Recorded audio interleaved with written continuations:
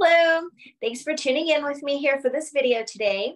If you are returning to my station, welcome back. And if you're brand new, thanks for stopping by. I do offer education and information on holistic wellness and also meditation. And today we are continuing our study of A Course in Miracles.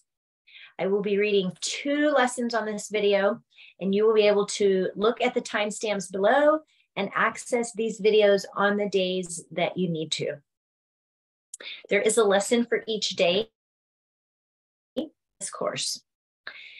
Let's get into it. Lesson 162, I am as God created me. This single thought held firmly in the mind would save the world. From time to time, we will repeat it as we reach another stage in learning. It will mean far more to you as you advance. These words are sacred, for they are the words God gave in answer to the world you made. By them it disappears, and all things seen within its misty clouds and vaporous illusions vanish as these words are spoken, for they come from God. Here is the word by which the Son became his Father's happiness, his love, and his completion. Here, creation is proclaimed and honored as it is. There is no dream these words will not dispel, no thought of sin, and no illusion which the dream contains that will not fade away before their might. They are the trumpet of awakening that sounds around the world. The dead awake in answer to its call. And those who live and hear this sound will never look on death. Holy indeed is he who makes these words his own, arising with them in his mind, with him as he goes to sleep.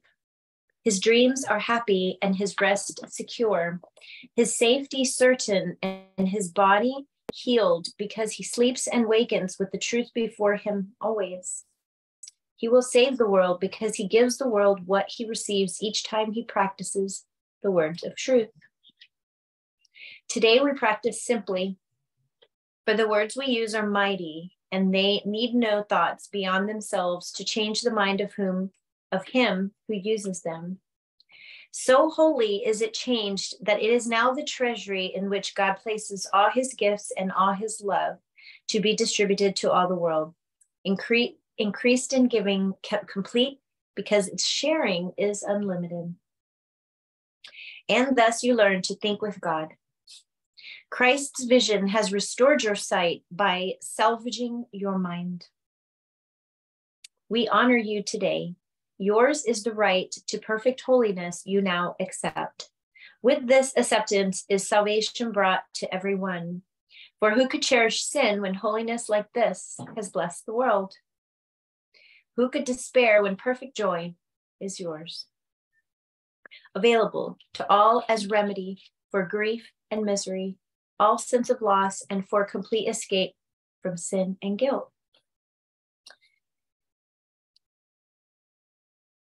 And who would not be brother to you now, you, his Redeemer and his Savior? Who could fail to welcome you into his heart with loving invitation, eager to unite with one like him in holiness? You are as God created you. These words dispel the night, and darkness is no more. The light is come today to bless the world, for you have recognized the Son of God, and in that recognition is the world's. Amen. That concludes lesson 162, and now we will begin 163, A Course in Miracles. There is no death, the Son of God is free. Death is a thought that takes on many forms, often unrecognized. It may appear as sadness, fear, anxiety, or doubt, as anger, faithlessness, and lack of trust, concern for bodies, envy, and all forms in which the wish to be as you are not may come to tempt you. All such thoughts are but reflections of the worshiping of death as savior and as giver of release. Embodiment of fear, the host of sin, God of the guilty, and the Lord of all illusions and deceptions. Does the thought of death seem mighty? for it seems to hold all living things within its withered hand, all hopes and wishes in its blighting grasp, all goals perceived but in its sightless eyes. The frail, the helpless, and the sick bow down before its images, thinking it alone is real, inevitable, worthy of their trust, for it alone will surely come.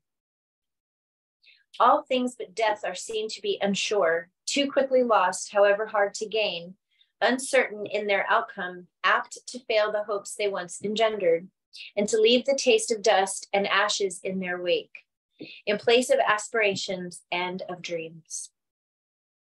But death is counted on, for it will come with certain footsteps when the time has come for its arrival. It will never fail to take all life as hostage to itself. Would you bow down to idols such as this? Here is the strength and might of God himself, perceived with an idol made of dust. Here is the opposite of God, proclaimed as Lord of all creation, stronger than God's will for life, the endlessness of love and heaven's perfect, changeless constancy. Here is the will of Father and of Son, defeated finally and laid to rest beneath the headstone death has placed upon the body of the Holy Son of God. Unholy in defeat, he has become what death would have him be.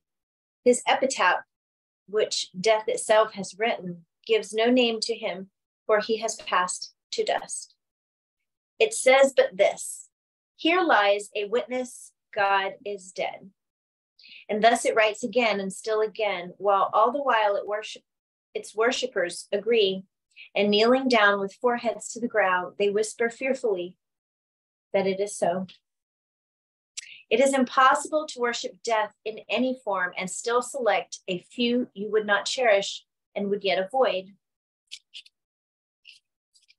while still believing in the rest. For death is total. Either all things die, or else they live and cannot die. No compromise is possible, for here again we see an obvious position, which we must accept if we be sane. What contradicts one thought entirely cannot be true unless its opposite is proven false. The idea of the death of God is so preposterous that even the insane have difficulty in believing it, for it implies that God was once alive, and somehow perished, killed apparently by those who did not want him to survive. Their stronger will could triumph over his, and so eternal life gave way to death, and with the Father died the Son as well. Death's worshippers may be afraid, and yet can thoughts like these be fearful? If they saw that it is only this which they believe, they would be instantly released. And you will show them this today. There is no death, and we renounce it now in every form, for their salvation and our own as well. God made not death. Whatever form it takes must therefore be illusion. This is the stand we take today, and it is given us to look past death and see the life beyond. Our Father, bless our eyes today. We are your messengers, and we would look upon the glorious reflection of your love, which shines in everything. We live and move in you alone. We are not separate from your eternal life. There is no death, for death is not your will. And we abide where you have placed us, in the life we share with you and with all living things, to be like you and part of you forever. We accept your thoughts as ours, and our will is one with yours eternally. Amen. Thanks for tuning in to these lessons and meditations from A Course in Miracles. If you're looking for me in person at my center, you can find my website below, seraphimholistics.com. I love you, and I look forward to seeing you in the next meditation. Bye-bye for now.